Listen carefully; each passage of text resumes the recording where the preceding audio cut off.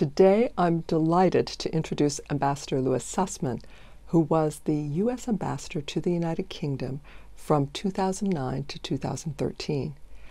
A lawyer and investment banker, he retired as Vice Chairman of Citigroup Global Markets in Chicago just before President Obama tapped him to be Ambassador to the Court of St. James. After his tenure in London, Ambassador Susman was a member of the Secretary of State's Foreign Affairs Policy Board until 2017. He also serves as a trustee of the Art Institute of Chicago, which is no surprise to anyone who has seen his remarkable collection of contemporary art. Most importantly for us, Ambassador Susman was also appointed to the Board of Trustees of the Wilson Center. Good afternoon, Ambassador. Good afternoon, Robin. Ambassador, I remember so vividly the day that the Queen's horse and carriage stopped by the embassy to pick up you and Mrs. Susman for your presentation of credentials. What were your first impressions of that meeting with Her Majesty? Fabulous.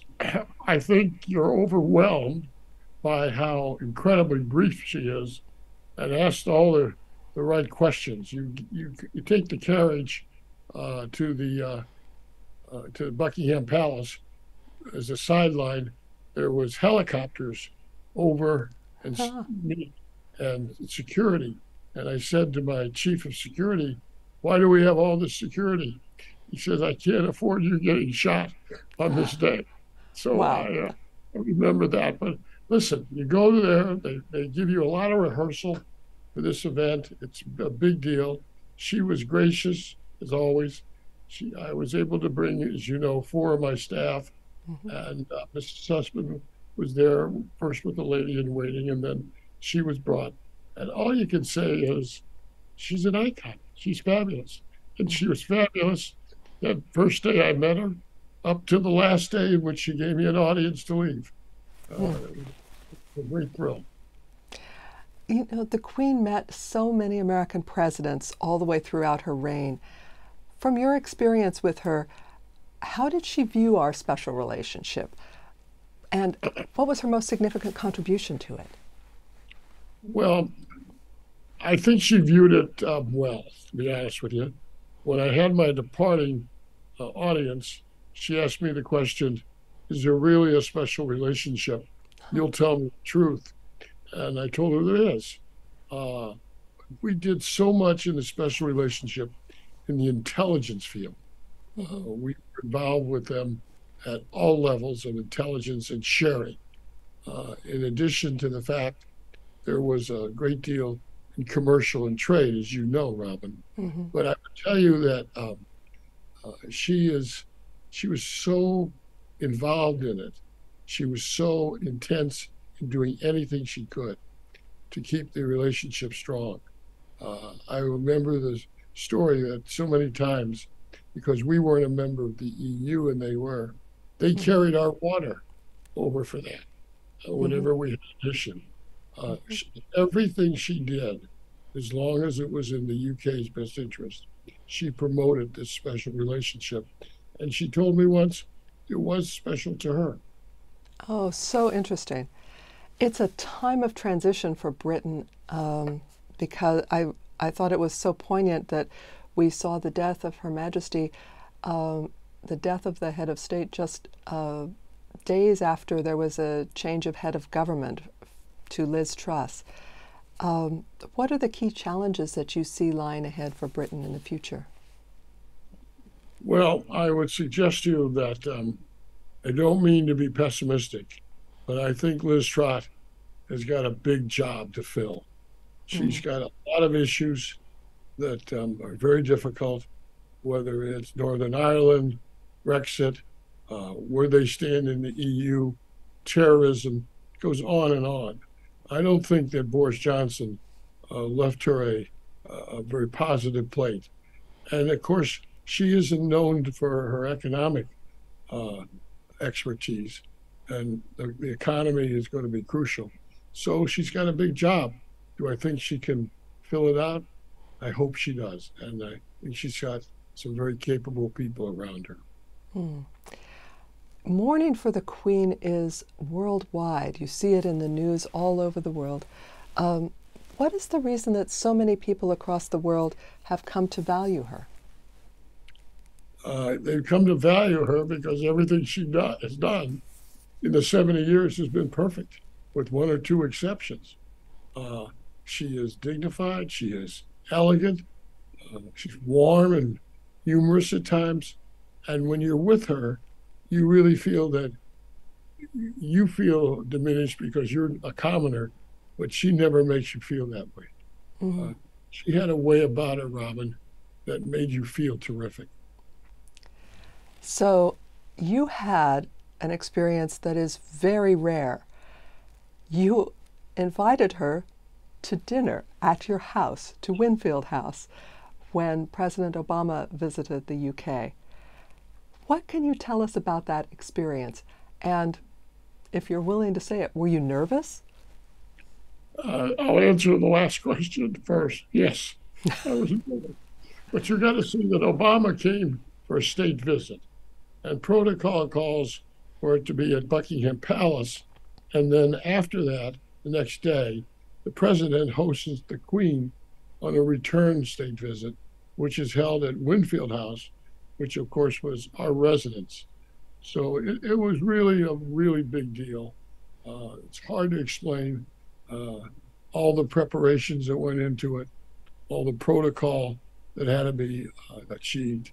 And when she pulled up our driveway in this absolutely magnificent Rolls Royce, and the president greeted her, and Mrs. Obama and Mrs. Sussman and myself, I would tell you it was a thrill of a lifetime. Wow, that must have been something.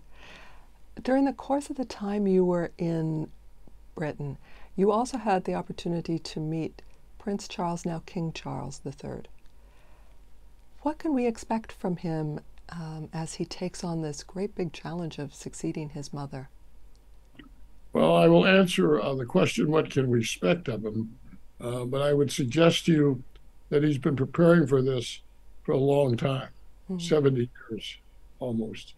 And he's seen how the Queen handles everything and how everything should be handled. That being said, his personality prior to becoming king was that of a very interesting, engaged person, not afraid of controversy, which created a lot of times, whether it was over architecture or other issues. I think we can expect from him to step out of that role 100%. He will be non-political, as the Queen was. He will be warm, gracious, as we've seen in the 2 or 3 speeches he's made recently. And while I don't think he could ever achieve the type of devotion and love that she created, I think he's going to do fine. And I think he's going to have a relationship with the people that are his subjects.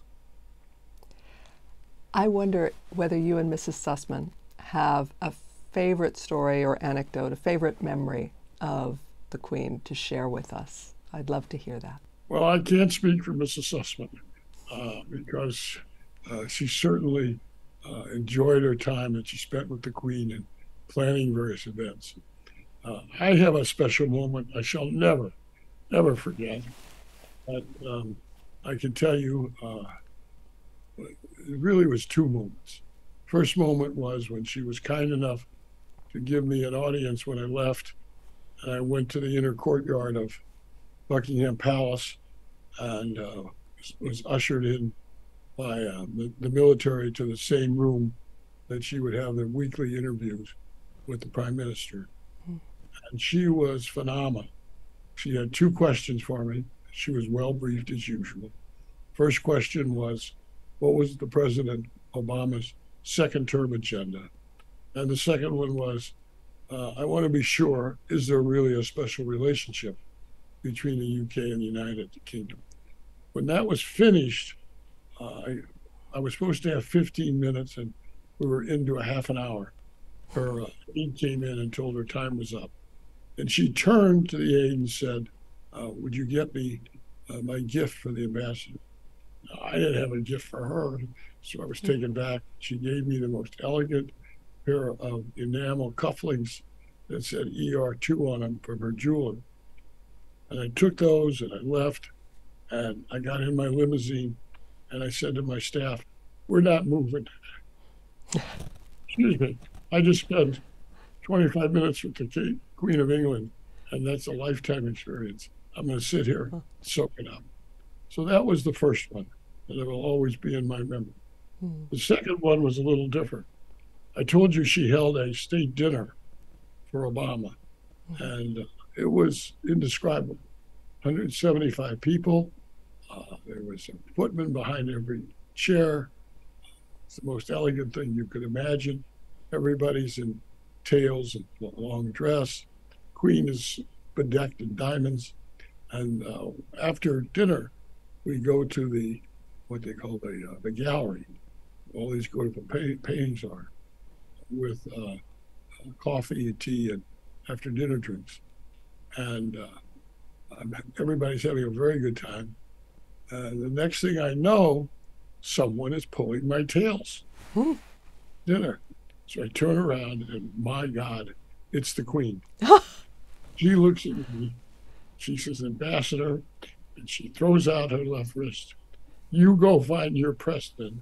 It's 11 o'clock and it's time for bed." And she can't leave until he leaves. And he was staying at Buckingham Palace. So I found the president and I said to him, "Mr. President, it's time to go to bed." He said, "Louis, why would I want to go to bed? I'm having the best time in my life. I just met Tom Cruise and Joe and all kinds of star celebrities, etc." I said, "Mr. President, the Queen just came to me. Tell me to find you to tell you that it's time for bed. It's 11 o'clock. And he looks at me with this look and says, "The Queen did that?" And I said, "Yes, Mr. President." And the next thing I heard was a voice saying, "Michelle, it's time for bed." And those are memories I'll never forget. Wow, that is an incredible story. And I can only imagine how surprised you were at the moment when you turned around and saw that it was the Queen telling you to relay this message. Mr. Ambassador, I really want to thank you so much for joining us and sharing these memories of your time in the UK with us, and especially at this moment when we are seeing the entire panoply of events that are running up to the funeral of the Queen. Thank you so much for joining us here at the Wilson Center. Thank you for having me. The Wilson Center is a great institution, well led, and you're part of that leadership. And it's a good relationship and special relationship with the United States and the Wilson Center. Thank you very much for having me.